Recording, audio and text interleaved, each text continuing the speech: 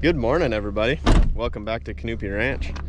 This morning we're headed out across the creek and we're going to do a little bit of fencing. Well, got some fencing needs replaced. For those of you that don't know, like when two ranchers have land that borders each other, if you're standing on, it's like if you were standing in our pasture and you're looking at the fence that borders between two ranchers, from the center point, the right half would be our half if you're standing in our pasture, and then from the neighbor's point of view, if he was standing looking at the fence from his pasture, it'd be the right half, would be his half.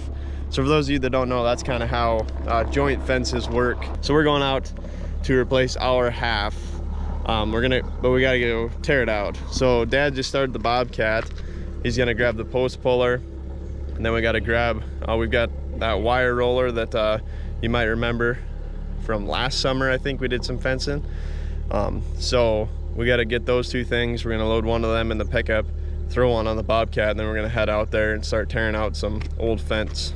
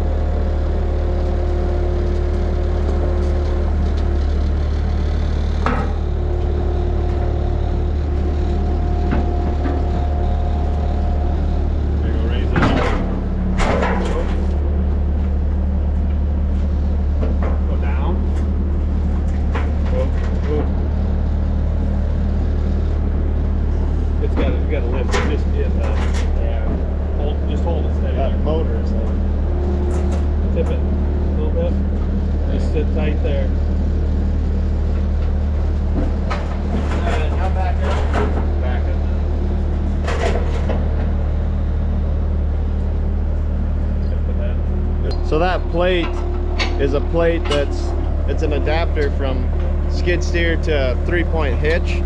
So this is meant for a 3-point hitch. So that plate allows us to we can put that plate on there, then we can hook a bobcat up to it, instead of like putting it on the 3-point on the back of a tractor.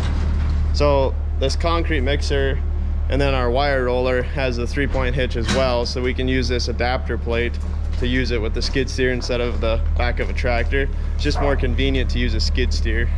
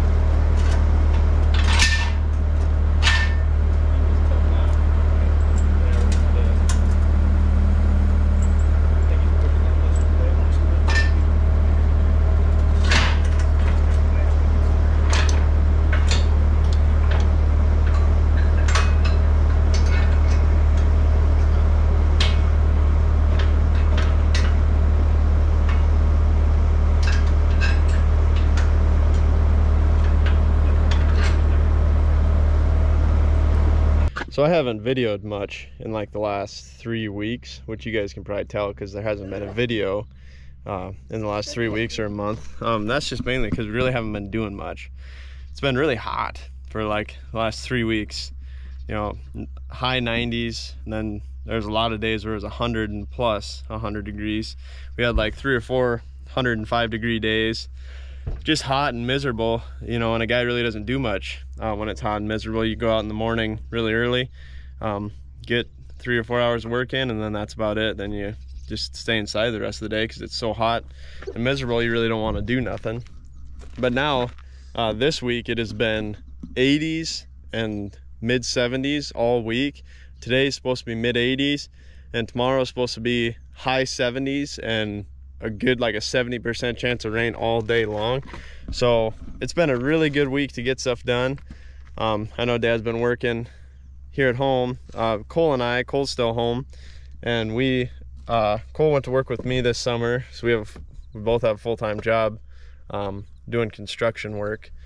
So we've been pretty busy with that, so we really haven't had a chance to do much at home. But now it's Saturday, so we're gonna try to get some stuff done here at home before some more hot weather next week. It's supposed to be like low 90s, which is not terrible, but it's really not fun either. So Grandpa got all the clips off already, so all we gotta do is roll it up, and then we'll pull all the posts.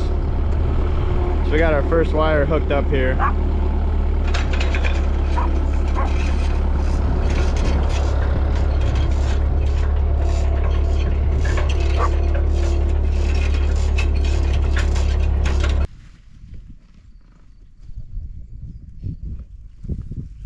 So I don't know about you guys, but let me know in the comments below.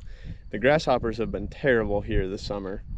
So it's been destroying our garden, our vegetable garden, obviously getting into alfalfa and stuff. Luckily we had all the hay we wanted to cut and put up. We had all done before the grasshoppers really got too big and destructive. So we got lucky in that aspect of it. But they're still around, they're still destroying gardens, and they're just a mess. So let me know in the comments, are the grasshoppers bad where you guys live? It started getting really hot, and like in the 100 degrees plus weather, and we started to get really dry, like beginning of July, kind of just stopped raining. So all through June we were nice and wet and cool, and it was gorgeous summer. Then we get to July, it started getting really dry. So the creek is dry, and we've got massive cracks in the ground.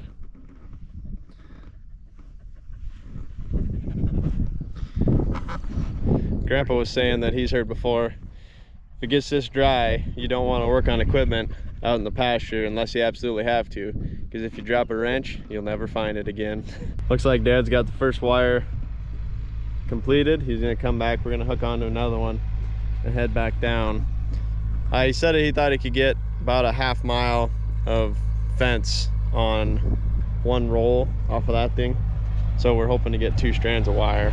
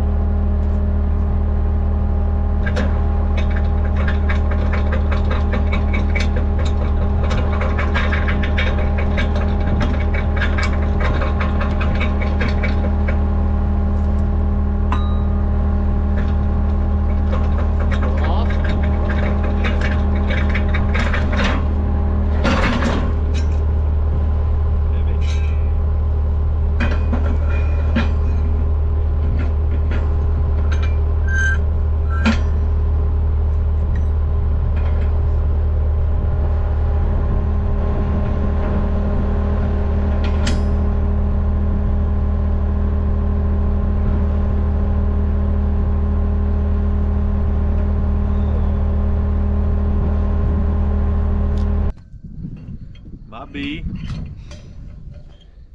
Do you need more slack to go around again? I don't know.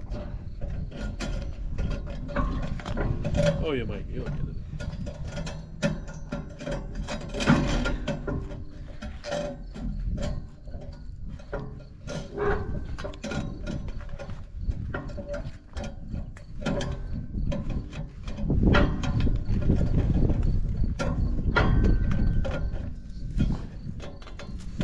Ready?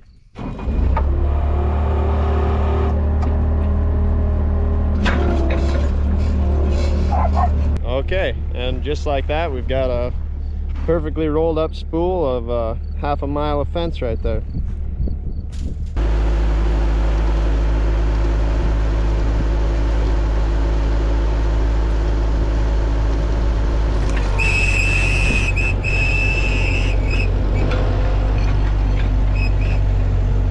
All right, last wire tied on, and we'll get that rolled up, then we can start pulling the posts.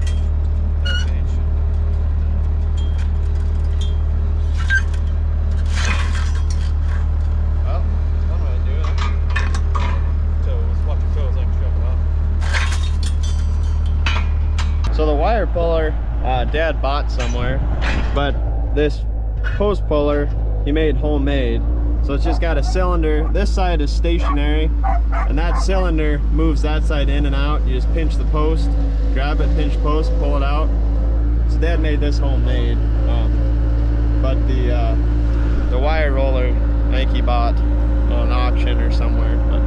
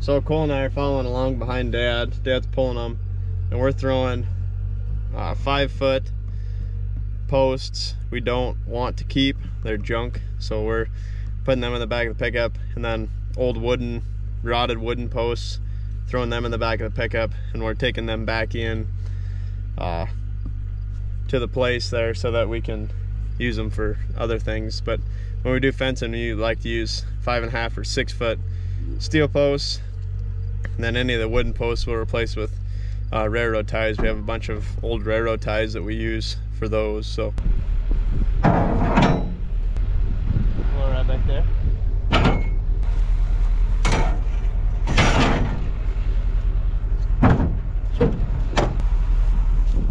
Where are you taking us, dog?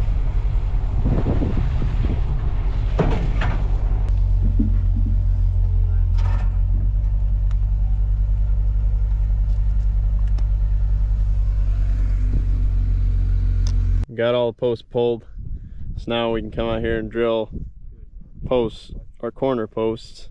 We'll have to bring the post hole digger out and do that. Then we can string our wires and get all of our posts put in. We'll have a new half of a fence.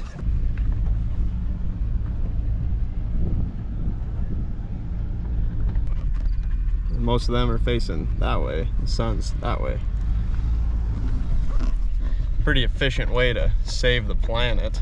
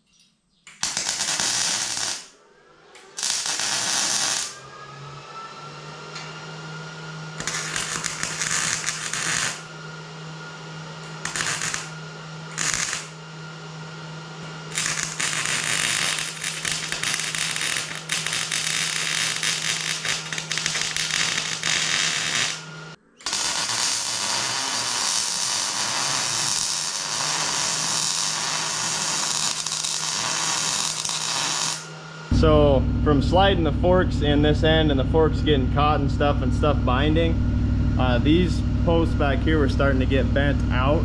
So we straightened them back up, and now I got some braces on them to hopefully keep them straight, brace them straight now. So the next thing I'm gonna do is, I welded these things on quick and in a hurry one day, these two pieces of C-channel, and they're not long enough to catch the front of the barrel when it sits in there, to keep it from sliding forward. So I'm gonna weld this on here to hold it, and then I've got to put those two posts, I'm gonna run this way on top of these three cross posts there, so that then that'll keep the barrel from going. It was falling over that last post, it was falling there, and the weight of the water was kind of making it buckle, the barrel buckle in the middle. So I've just been using those wood deals, but I don't have a good way of fastening them wood things, so I'm gonna put these posts on there to support the back of the barrel so that it stays straight and true. So I'm gonna get this stuff welded up, and then get the barrel thrown back on there, fill it up, take it back over to the pigs. Got it all on there. So I got them rails on there, so then the barrel can sit on those. Got my braces off these back legs. And I got this front piece here that holds the bucket on there.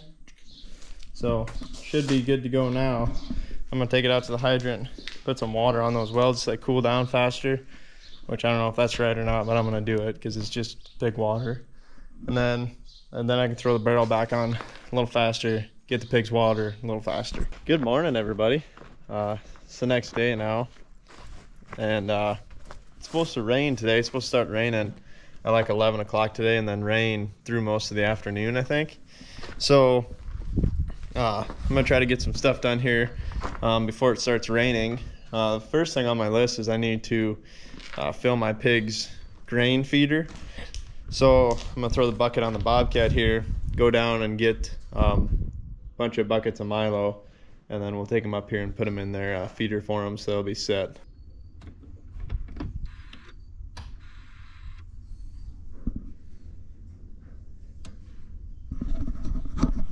Nice and cool out this morning.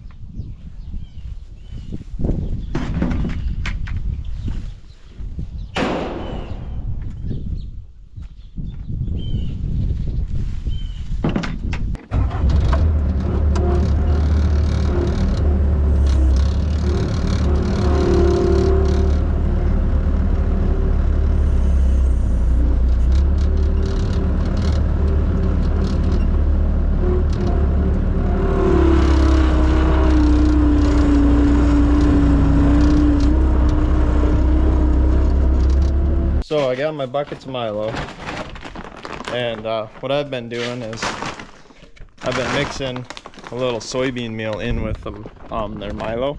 So I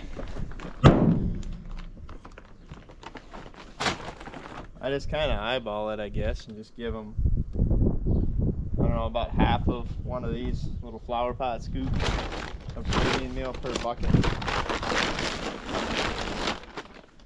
Just kind of eyeball it, see what I think, I guess.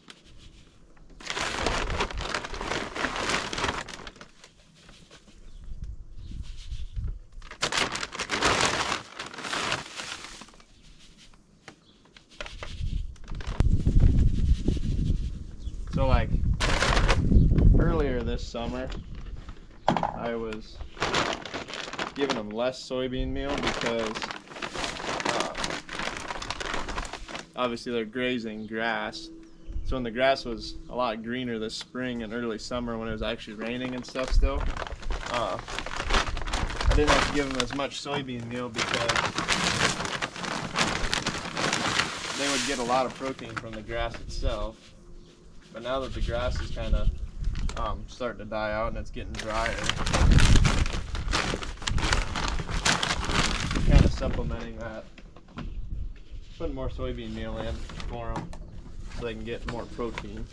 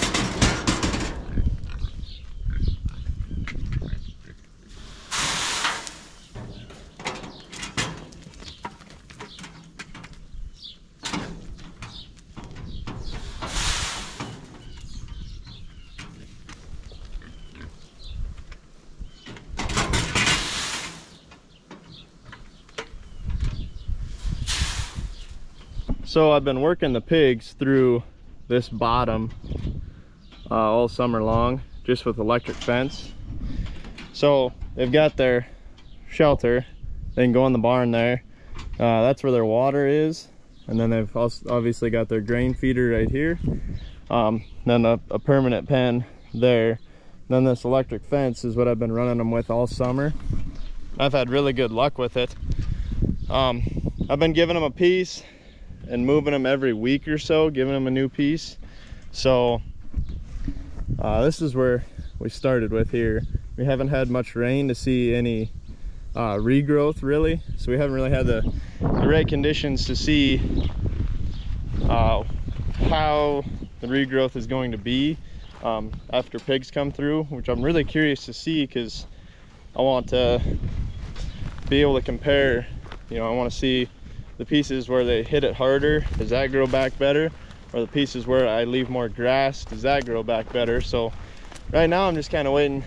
Hopefully we get more rain and I can kind of see some regrowth and see the impact that the pigs had, is what I'm kind of hoping for.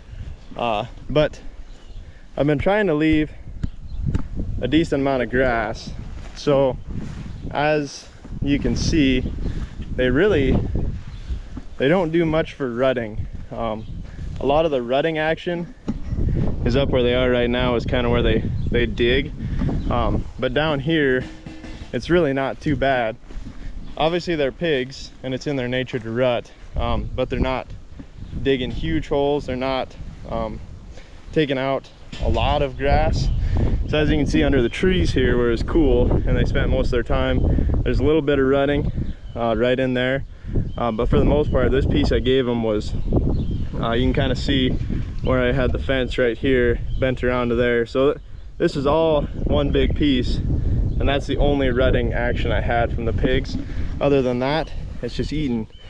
So they kind of trim just the heads off the grass. They kind of just eat the seeds off the grass, and then I mean, they'll eat the whole grass too. But I've been really impressed. That's the one thing I was really worried about, is how much rutting action I was going to have from them. But it really hasn't been too bad, just keeping them moving. So this is the piece they're in right now. They've been in this piece for a week. So we've got some rutting action, and they've cleared out a lot of this under the trees, which I'm guessing they like being under the trees just because of the shade from the sun, and it keeps them cool. So they spend most of their time there, and I think that's why a lot of the grass is gone from under the trees. So then this is part of the same piece they're in right now, and as you can see, they really haven't done much through this grass here. A little bit on that hillside there, they've ate off some of that, and they've ate off some of that over there, but this right here they really haven't hit that hard. So yeah, like I said, if we had a little more rain, a little cooler weather, better conditions for grass to regrow easier, I'd be able to see a lot more of the impact that they're having. But as of right now, I'm probably just gonna have to wait till next spring and early summer to kind of see what I should do for next summer as far as moving them, whether I should have them eating it off a decent amount, leaving some grass, or just barely hitting it, leaving a lot of grass. I don't know. So we do the rotational grazing with our cattle, and that's kind of what got me started on the idea of trying to do it with my pigs, move them through. So with the cattle, a lot of it is the hoof action. So obviously pigs are fairly large animals, but they're not the size of a cow, and I don't have as many of them as I do cows. So it brings up a lot of questions, as like whether I should be putting them in smaller paddocks that they can hit harder faster and then get them out of there, or what I should do with them. But I guess they're putting on weight, so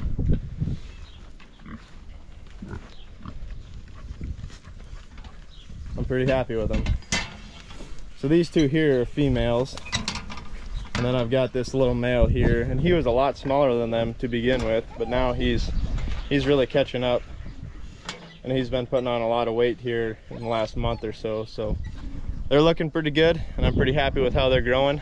So hopefully next spring I can kind of discover and really look into how my grass is going to recover after pigs have been through it. So all right guys, with that, I think that's just about gonna do it for this video. So thank you for watching. We really appreciate it. If you're new here, hit that subscribe button, and as always, we'll catch you in the next one.